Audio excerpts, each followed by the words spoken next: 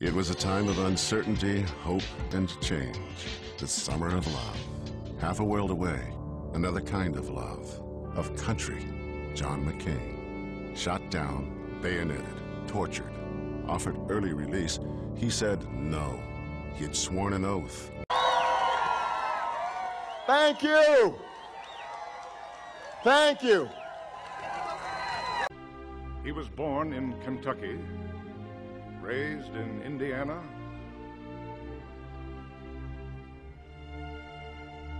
and lived in Illinois. And this is what he said. This is what Abe Lincoln said.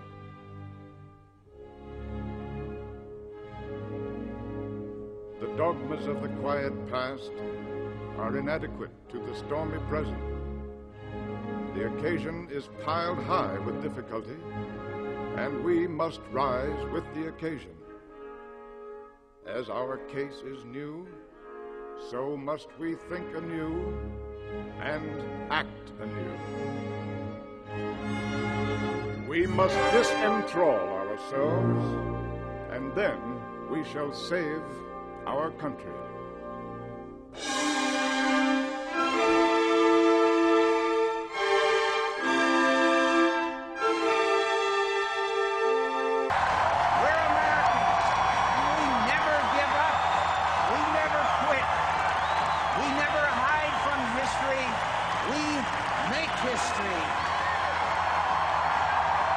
We are one people.